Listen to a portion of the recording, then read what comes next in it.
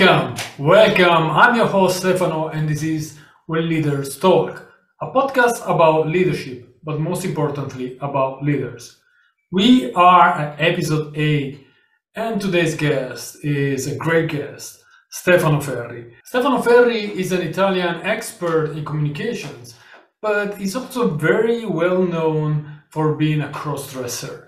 He is actually probably in Italy the most famous crossdresser that you can meet on talk, and he's very active on all the social networks. Stefano's story is very interesting, both for personal leadership and leadership, because of course to understand what he was and to reach that awareness of being a crossdresser and to actually have other people in his life accepting what he was has been a journey, a very interesting journey. And also on the side of leadership, he is the owner of a company that actually operates in communication and public relations.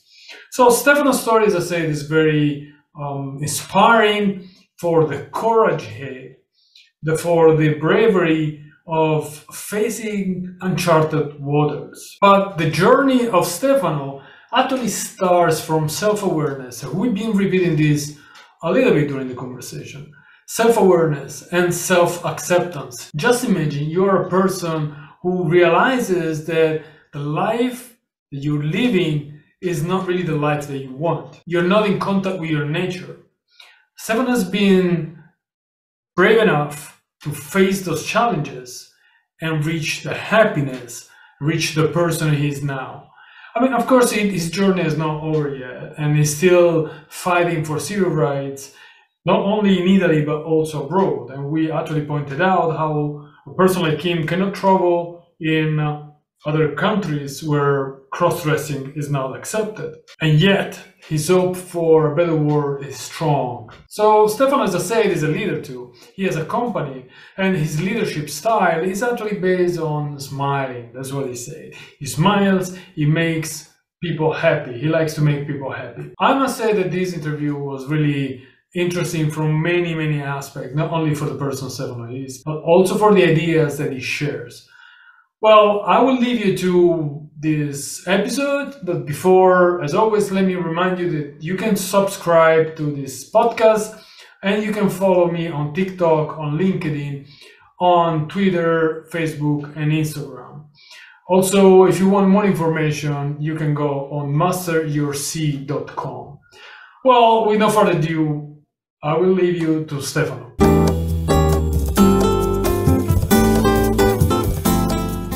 Welcome Stefano Ferri to When Leaders Talk. It's really a pleasure to have you here with us. Welcome to you, my friend. It's a pleasure for me being here, and I thank you for the kind invitation. I'm sure we'll be having a good time. I'm actually really honored to have you here. You are such a special person, and I know actually you recently been in New York, and everything went well, actually greatly. So congratulations on that. Thank you so much.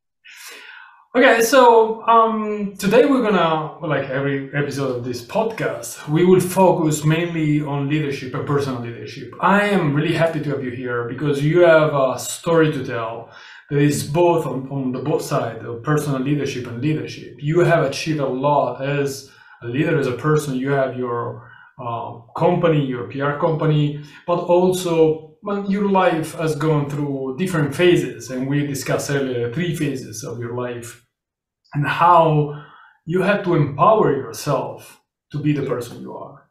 Yeah. Okay, so but let's start with the first question I always ask, and I would like to ask. So, do you have a definition of leadership? And if you have it, will you share it with us? A leader is a man who gets to be obeyed by the others in force of his authority, which means that he's a man or a woman, a person, who has the talent of convincing the others that he is right. Okay. Thus letting the others be happy to follow him. As a consequence of what I just said, given, so to say, 100 of people self-defining leaders, I think just 2 of them are actual leaders. Okay? I totally agree. I mean, that's it's easy to say, and sometimes you read on LinkedIn, successful leaders, and the world apparently is so full of successful leaders. And at the end of the day, probably there's no. I just laugh about it. Yeah, right. I totally agree with you. So, but I'm curious because you say something that actually is interesting. You say the leader is right. That's what you say. The leader has to convince the others, is the people that are working with them, that the leader is right. He's always right. How can you convince them about this? Oh, it's a matter of charisma. It's a matter of personal attitude. It's a matter of efficiency and efficacy, effectiveness, sorry, of speaking and influencing the others with one's thought. So it's charisma, what political scientists call charisma. That's it. Okay, yeah, that's it. It's easy to say. Easy to say, but of course, it's much easier to say than to do. I say it's 100 self-defining leaders to 2 actual leaders. This is the ratio, which means it is actually difficult finding person, and this is why we find so few leaders, and we find so many people of power. People of power is not leader.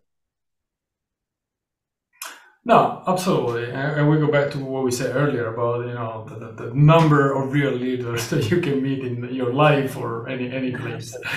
Well, but let me ask you this question then: what if the leader is wrong? What if the leader says something wrong? And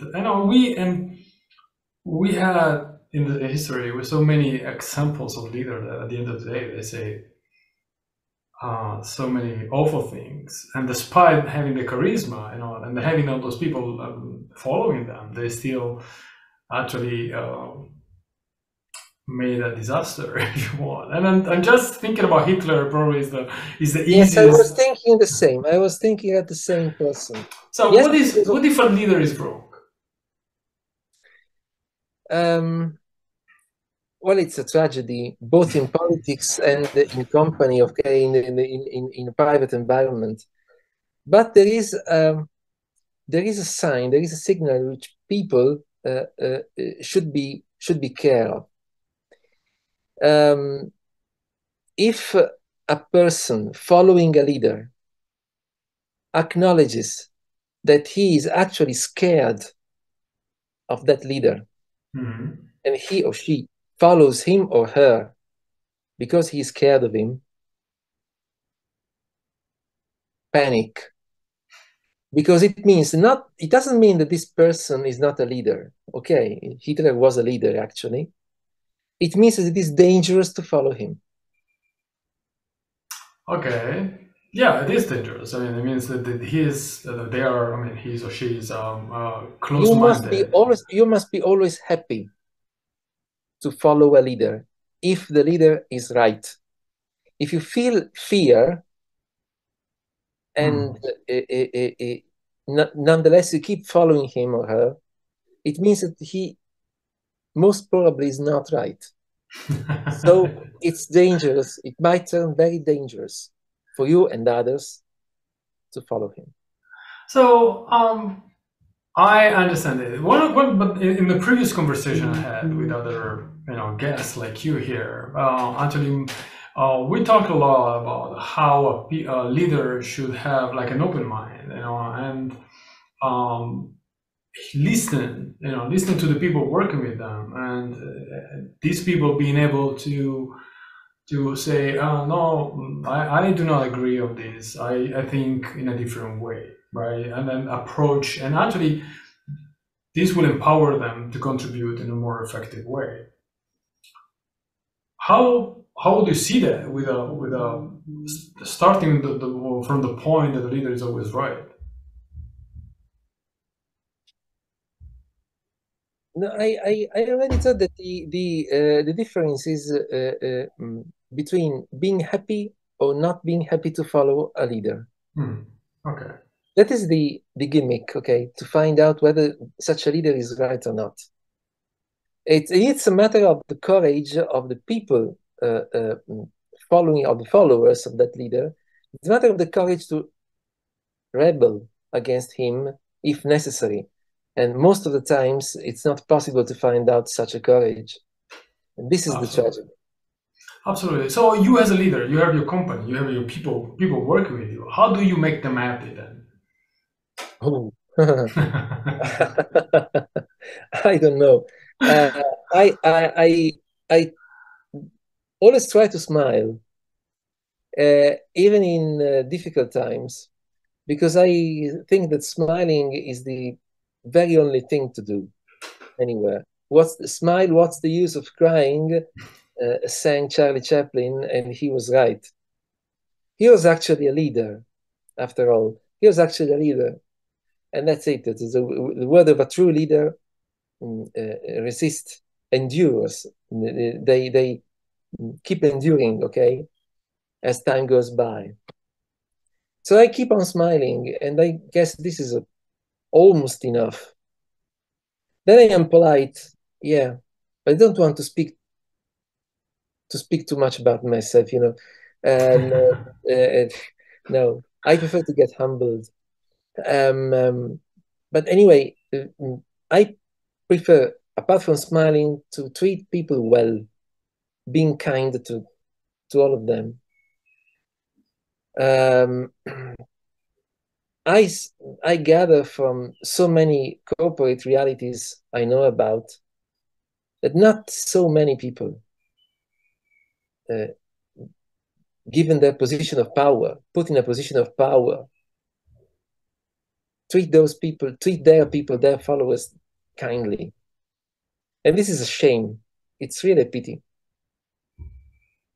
Oh yeah, I can bring my experience here. I mean, and I've been in an environment for 31 years. I've been in the military, and not always you find people who really like to treat you well, especially if they got this authority coming from the rank and the position, and they don't feel the need to kind of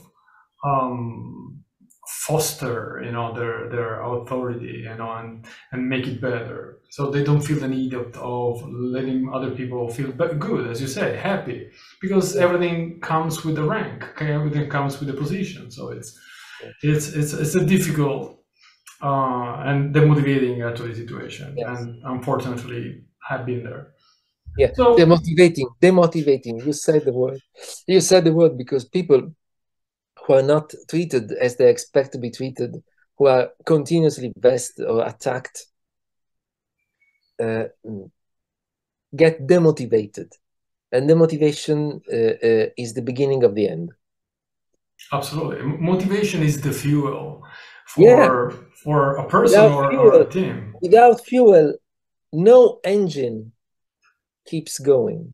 Exactly. I like this. I like this idea of the fuel, the energy, you know, and the can be a car, can be, for me, more like a ship, but still something that is propelled and it needs to be pushed. Okay, thank you, Stefano.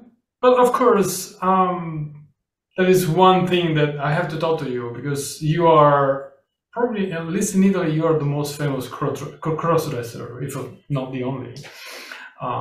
So, and you actually have. Maybe in Italy, I'm the crossdresser with the greatest awareness. Maybe. Yes. Yeah. Well, the one who is really active actually in promoting freedom and a different way of style, a different style, if you want. So, and when we had our early discussion a few days ago, when we first met over the phone, you said that your life has gone through three phases. One was a kind of darkness, if you want, and then there was the awakening, and then more like more yourself realization, and it's the Stefano that we are meeting here. What were the qualities that you had to take out, to use the most in those three phases of your life? I'm sure that there were different qualities. Can you like? Well, in the first part of my life, resilience. I was lucky to have the opportunity of studying because study was a big, big, I don't know how to say,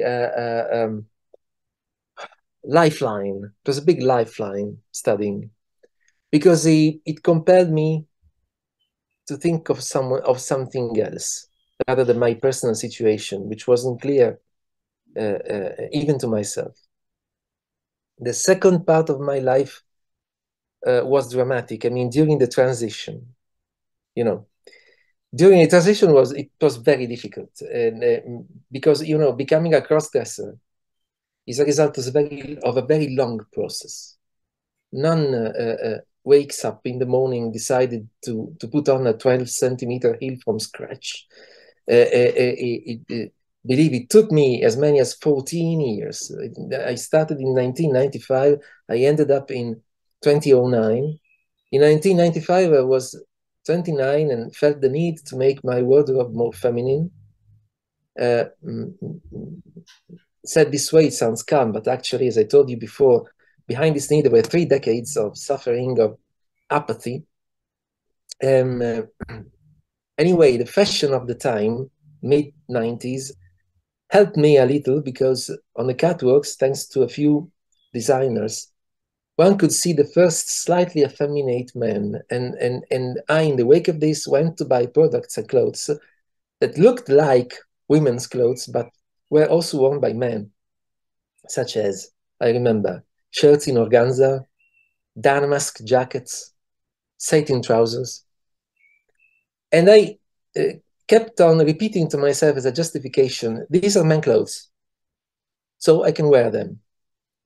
Then, 7 years later, in 2002, I remember, I saw a black kilt in a downtown shop and just couldn't resist. I bought it, and since then, in another 7 years, I got to revolutionize my wardrobe again.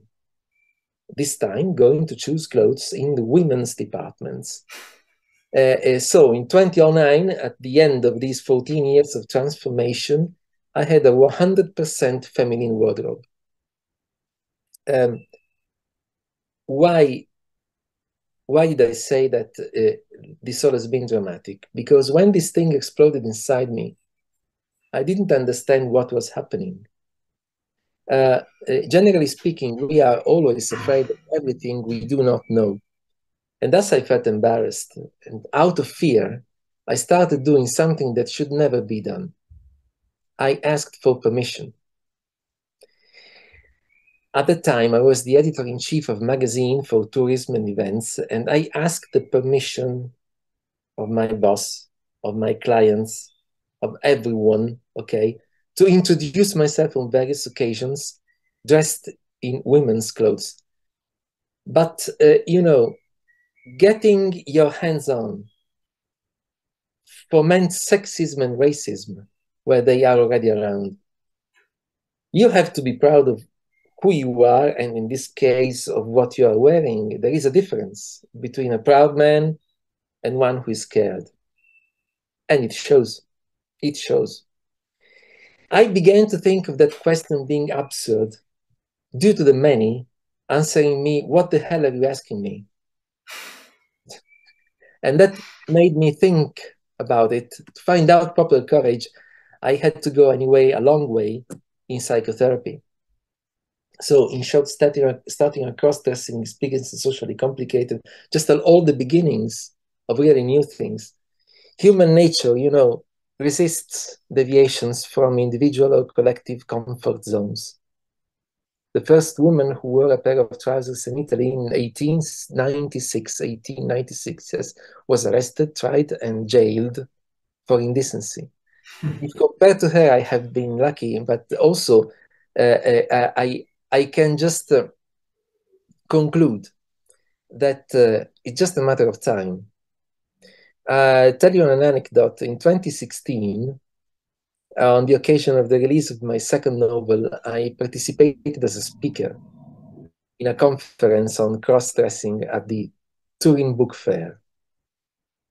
I spoke for an hour in a sheath dress and high heels, interviewed by a journalist, a female journalist specializing in the history of clothing, when suddenly, towards the end, I paid attention to detail.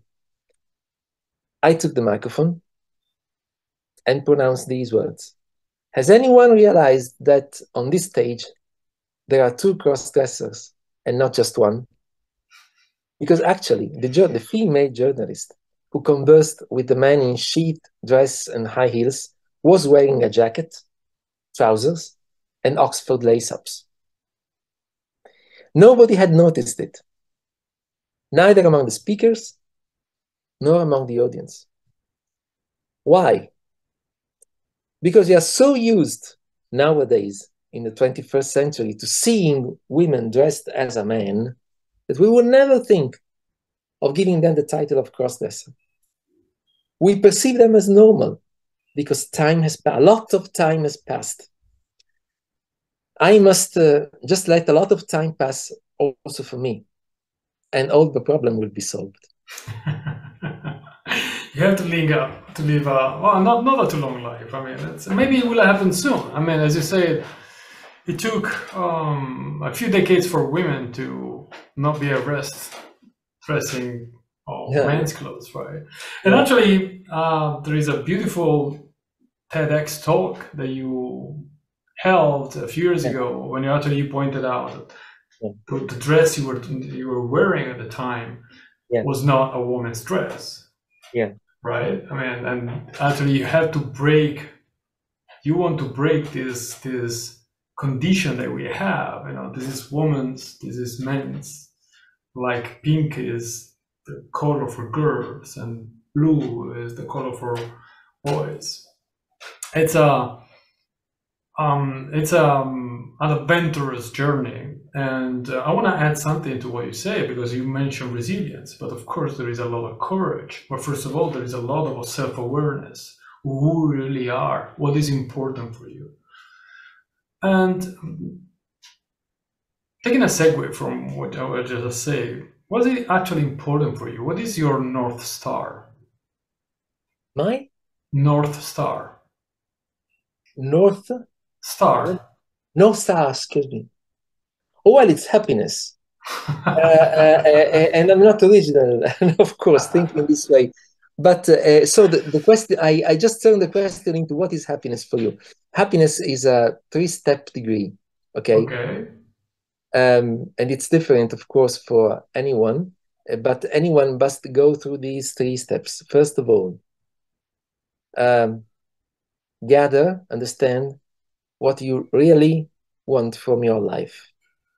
Okay, you have got to understand it, because no one will suggest it to you. You are alone in front of this question. Anyone, any person is alone in front of this question. So, but first of all, understand. I understood. Undergoing a long way of suffering, of course, and so on. I understood wearing women's clothes. Second step, get it.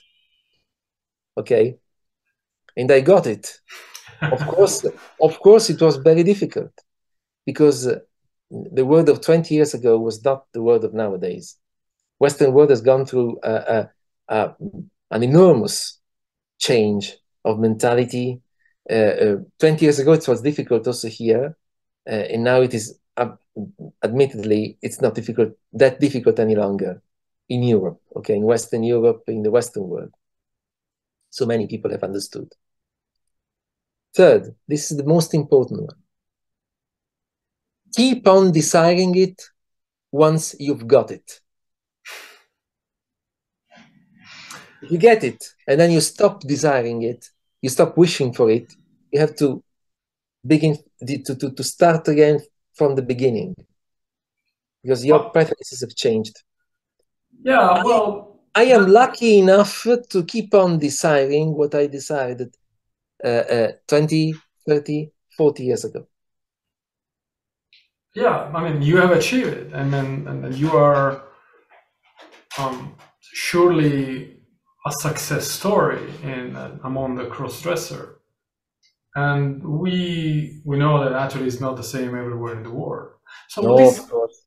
right? So actually, I remember there was a post that you published. I read it on LinkedIn. That's how we get connected. About football and Qatar, and there was a picture, I guess, of you with your heels and a football or soccer ball. It depends on which part of the world you are. Yeah. So, what is your vision? What is the thing that you really hope to see in a few years?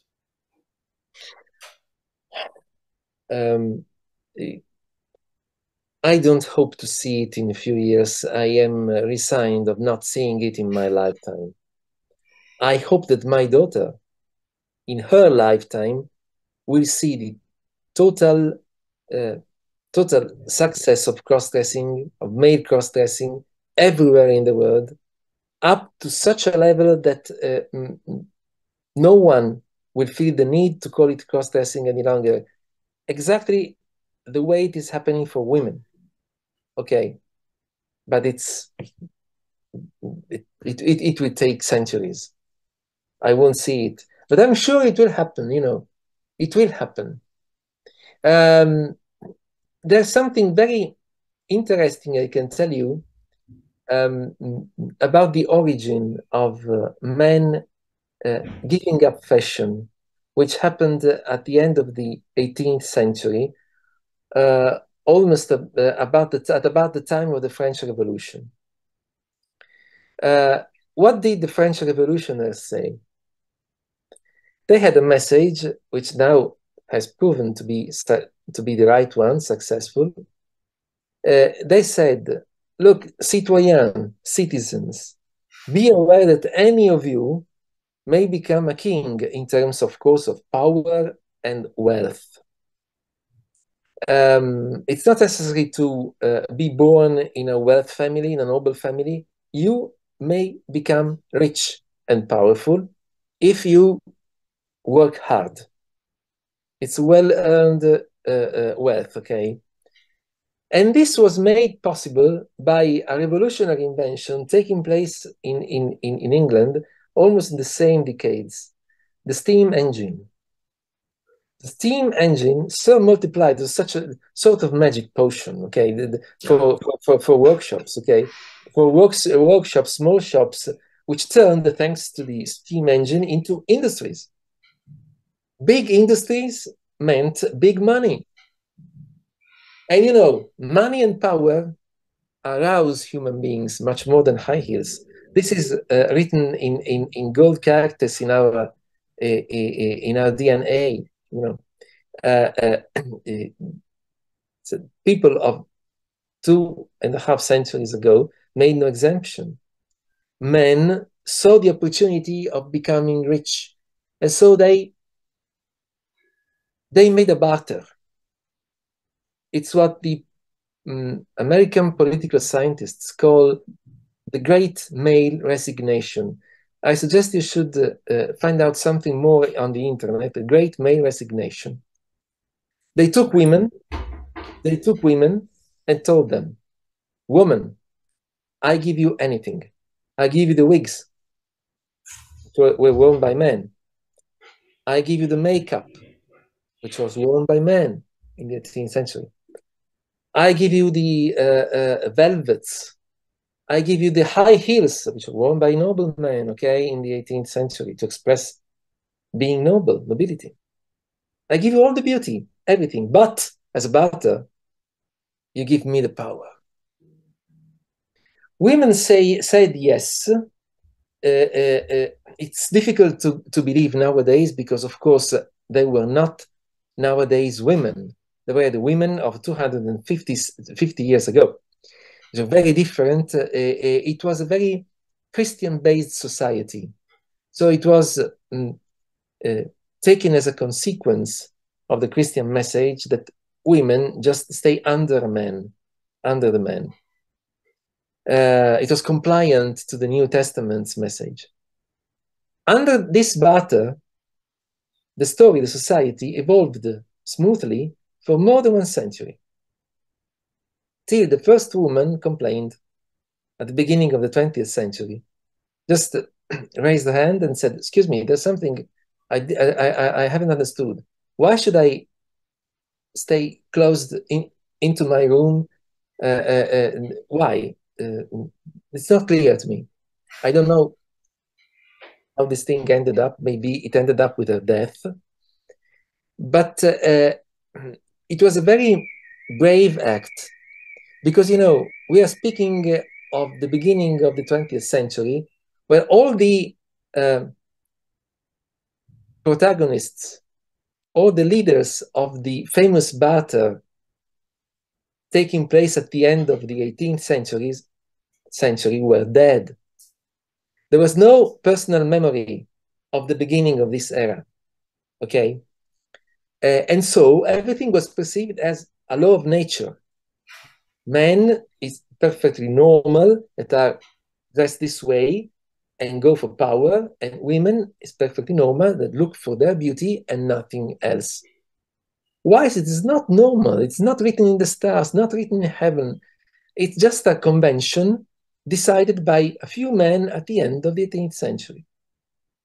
And so what we call female emancipation doesn't mean emancipation of women from men. No, it's the emancipation of women from this barter, just from this barter. Women taking back their power, the power that this barter forbade them. So women getting back to work, getting back to a career, becoming presidents, CEOs, professionals, ministers, and so on. Women aiming for this power are nothing more and nothing less than women aiming to give up that barter. Men haven't given up, didn't give up this barter yet, haven't given up this barter yet, apart from me and a few other ones. Because for men, giving up this barter means looking for their beauty, okay, caring for their looks, not just being cross-dressers, of course. We speak about dandies, we speak about metrosexuals. There are very many categories because each man is different from the others. My category is cross-dressing, and it's just a matter of personality. So what I'm positive of is that this process will come to an end with the complete renounce, the complete resignment to this barter, because this barter is unnatural. The only thing that nature tells us is the human beings are free of provocative. So being constricted, being convicted into a barter cage is not a natural condition if lasting without a term, without an end, as it was supposed to be. This is a natural condition, and as the same way women have started and almost completed their way through this, even men are beginning their way through this, and I am one of the evidences. Absolutely, and you actually pointed out how actually there are categories of men who they take a very good care of the look and how they dress, and now there are products for men and so on and so forth. So there is actually also an economy growing on this part, and probably what now is called cross-dressing, it will evolve in something very similar. And I remember you're not the only cross-dresser you can read about. And actually, there is a famous one even in Germany who is very Brian, I know him. oh, of course, of course, and then and that's. But now you can. I know that I know your point when you say that you cannot travel in all the countries. There are countries where a cross-dresser will never be allowed to get in. No, of course. This is a shame, of course. This is Right. a shame because, just for instance, I will never travel to Dubai. Just for instance, okay. Right. Okay, I can live also without Dubai, but it's a pity. It's a pity because I'm not harmful. I'm not a criminal. I'm not a thief. I'm not a murderer. So there's not a. It's wrong.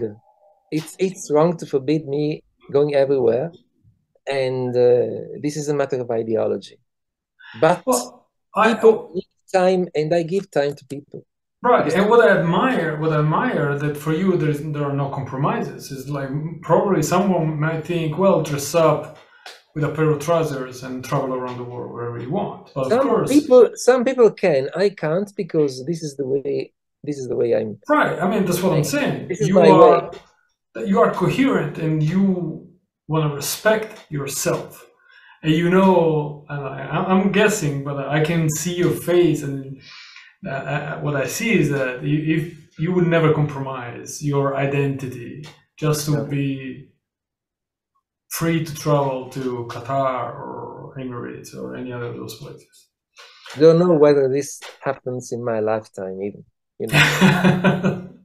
I understand that. I understand that. Well, you're young. I mean, you never know. You're young. Revolutions and cultural revolutions. Not Thanks for telling me I'm young. I'm about to turn 57. Okay, I'm in yeah. my 50s. I'm still in my 50s, but barely.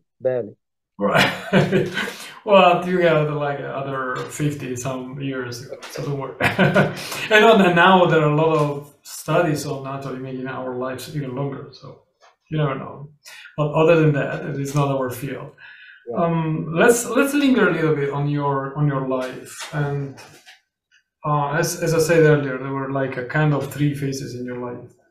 Yeah. Which was the biggest challenge that you faced, and what helped you going through it?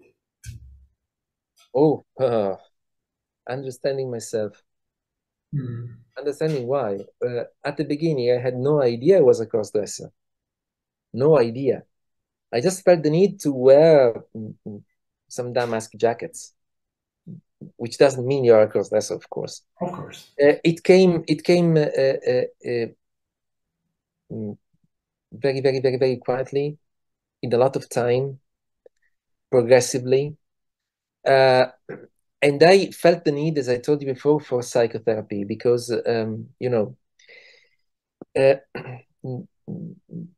I turned aggressive in behavior, mostly in behavior, in words, okay, in behavior, because I was scared. I was scared of what happened. I was scared of the unknown. Each time you face the unknown, you get scared, okay? And this is normal. You are scared of everything you don't know, and you have to face. We are animals, after all. When does an animal bite you? When he is scared of you.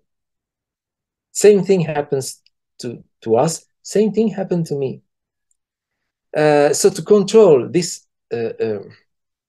negative side of my personality, I got to psychotherapy. And in psychotherapy, I understood during a few years. I've told the whole of the story in my autobiographical novel, Crossdresser, which is for 1/3, at least for 1/3, based in my psychiatrician psychotherapy studio. And I just summed up a few years of psychotherapy. Of course, I couldn't tell the whole of the years. I just summed up them in a few months to make them interesting, okay? And got to understand myself, the reason why I was turning that way, and what I had to call me. So crossdresser, okay. It's a matter of statistics. Just remember, because if any old men were crossdressers, no one would be crossdresser. And so I just call crossdresser, call myself crossdresser. I just put a label on myself as a crossdresser just because I am the only one or one of the very, very, very few. But you know, after understanding, anything turned easier, much easier.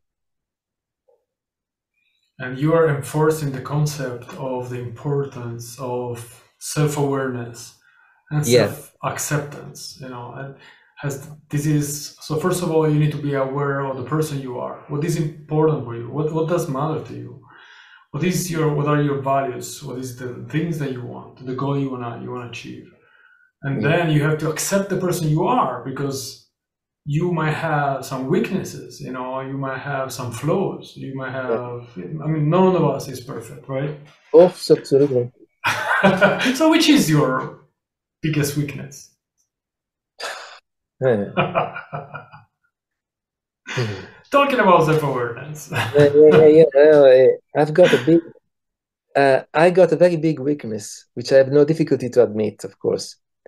I tend to lose my head when I'm out of control of something. Oh. I admit it. This is my big weakness. I don't know if you've ever, no, I'm sorry, go ahead. Now, after so many years, I guess it will never get to be solved.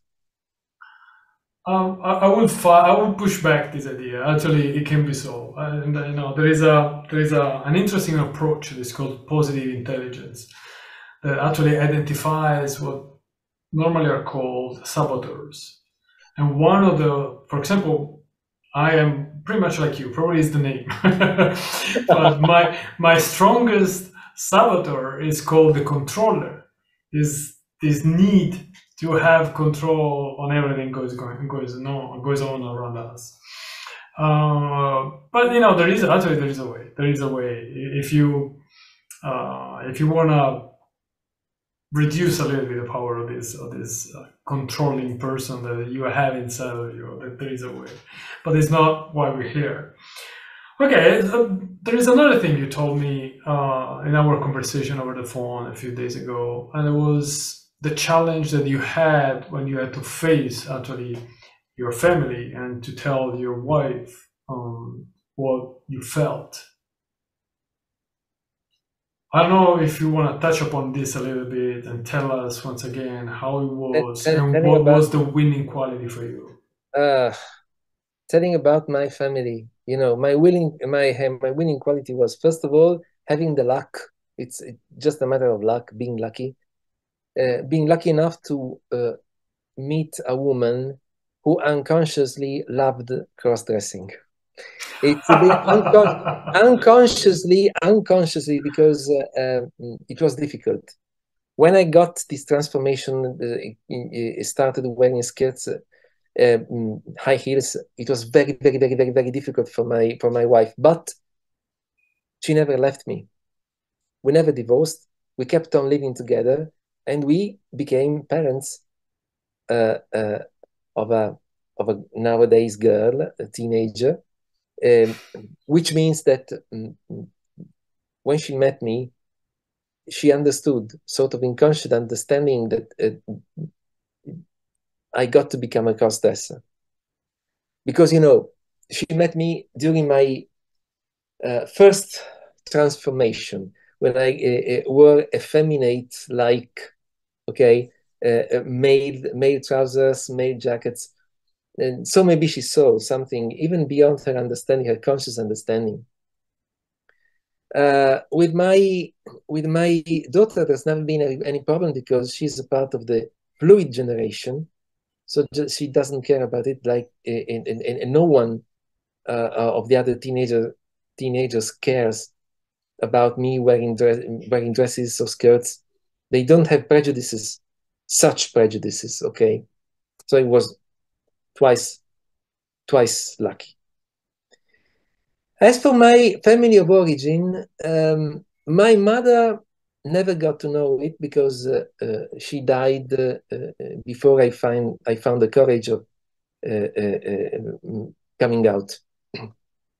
My sister was the only one to whom I made this coming out. After a few years, I showed her my wardrobe and told her, "This is my wardrobe." She made this. This was her reaction. But after this reaction, she told me, "Well, you don't damage anyone after all.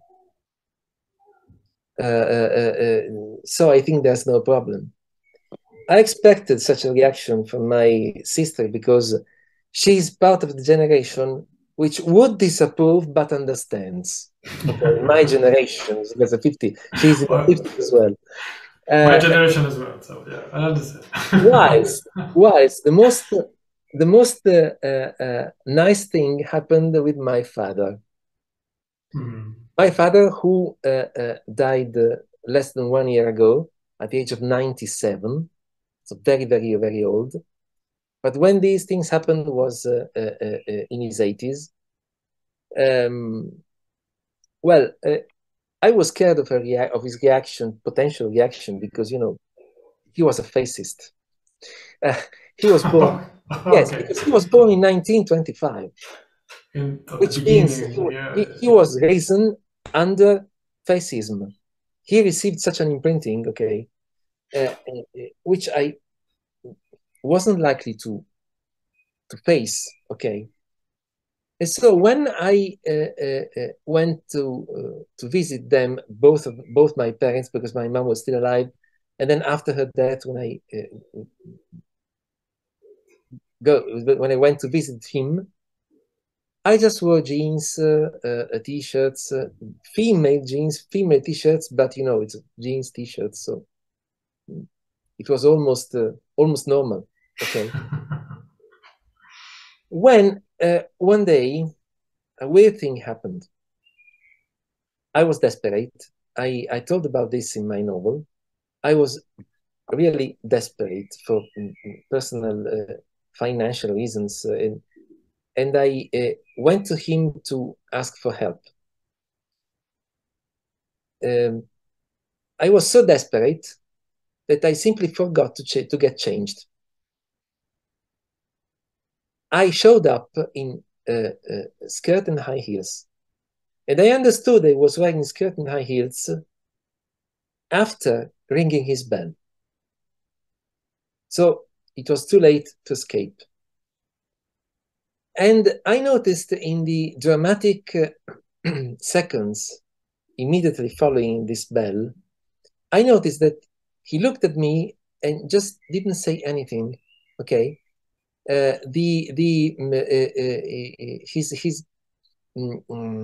his gesture was just like yours now, totally normal. This way, we spoke this way, and I asked myself, why the hell?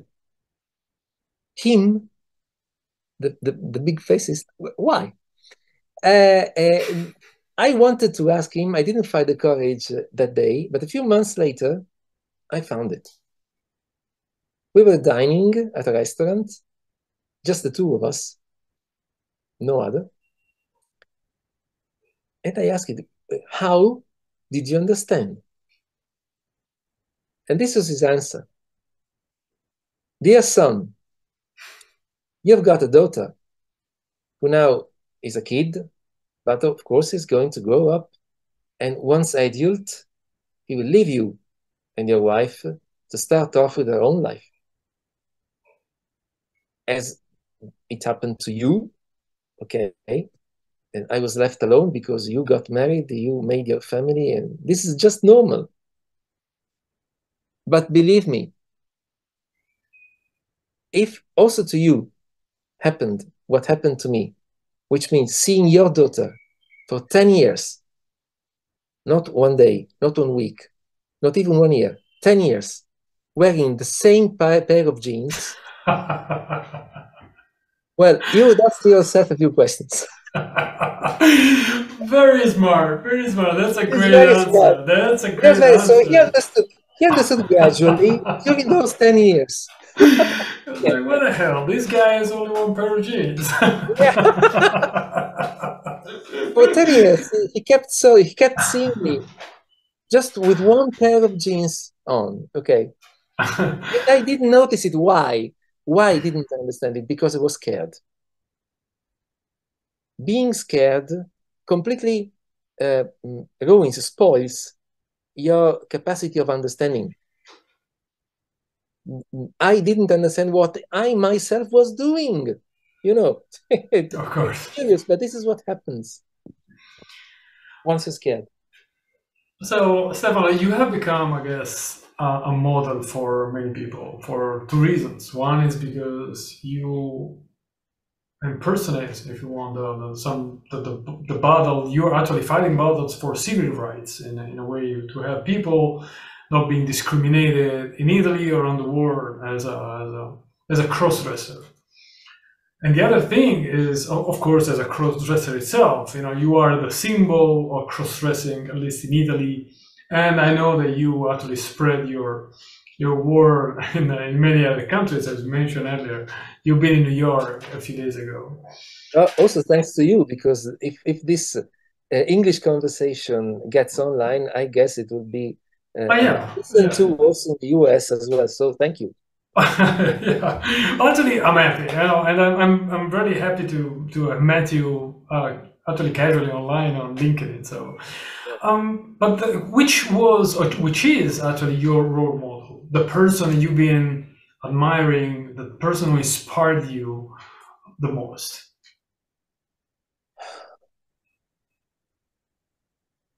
I don't want to look too self-confident, but no one. No one. I didn't. I wasn't inspired by anyone just because I was too scared of the unknown, as I told you before, to feel the need for some inspiration. During those years, was just focused on saving me, on understanding, saving, and trying to build up my life once again after the impact with Crossdresser destroyed it because I lost my job. And I was 39. I was not that young any longer. Still very So, young, but not that young. looking for inspiration is common of the people who are safe and smooth. I didn't have time to let myself be inspired. I got to save me. I was scared. I was in a very difficult personal situation. So I just needed to follow what I felt inside after having understood it. And this is all that I did. But you showed us that you have actually a deep knowledge of the history of people fighting your battles earlier. You have a knowledge on how the dressing code has evolved through the years Yeah, and through centuries. I can say, sorry for interrupting you, I can Of say that course. I've often, very often thought of the first woman I told you before wearing trousers in 1896. The problem is that I don't know her name. No one knows her name. I've always, no week passes without me thinking at least once to her. Yeah, this I can say. Okay. It's fair, of course. I understand. You mentioned her 1896, and she was the first The first. cross-dresser, at least Very unlucky. documented. Very unlucky. Much unluckier than me, of course, because she was driven to jail. No one has driven me to jail, at least to date. So, Oh, and then that's beautiful, and I understand that it's in a way is can be. Can you consider her a kind of reference for you a little bit, and while you were studying it, kind of okay, she had the courage even in a darkest time. Now there is a kind of open mentality. reference, I wouldn't say reference, I would say encouragement. Uh, I tell, I say to myself, if she did it, I can do it. Yeah. Sometimes I've thought about it. As we say, you can tell it. Yeah. You can tell your story. Yeah. But 10 years ago was not this way, of course. I had no story to tell because I was in progress. I was still in progress. Such thoughts were helpful in those days. I understand. Okay, now we have a few minutes left, and I want to ask you a couple of more questions. Going back, actually, I know let's leave the cross-dressing part. That is important in your life, but as I said, there's another part that I really I'm interested into is you as a leader. That's something we touched upon at the beginning of this interview. And you have your company, you have people working with you. If you had to define your leadership style, how would you define it? My leadership style, smiling. I even don't perceive it as a leadership style. I just perceive it as being myself. Being myself and treat people the same way I would like people to treat me. I heard this one, someone said this Yeah. a few thousand years ago. Yeah. Someone in the name of whom so many people treat the others the way they don't want to be treated. This is quite interesting. It is. But we don't want to open now a breach with a religion, the Catholic Church or any of those. Yeah, of course. Okay, so well, then this will lead us to my final question, and it is: if someone comes to you and say, Stefano, I admire you as a leader, I admire you as a person, and I would like to be as successful as you are, what kind of suggestion would you give to this person? I would tell him or her, you have just begun your own way, because not quite because you admire me, but because you start thinking positively on your success or when you're being successful, means taking the first step towards success. Keep on going. I'm sure you've even found your own way, the whole of the way. You just have to keep going. This is what I would tell him. That's beautiful and inspiring.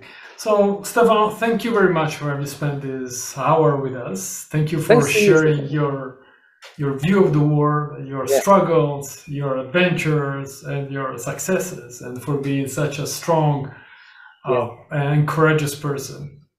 Thank you so much. Most kind of you.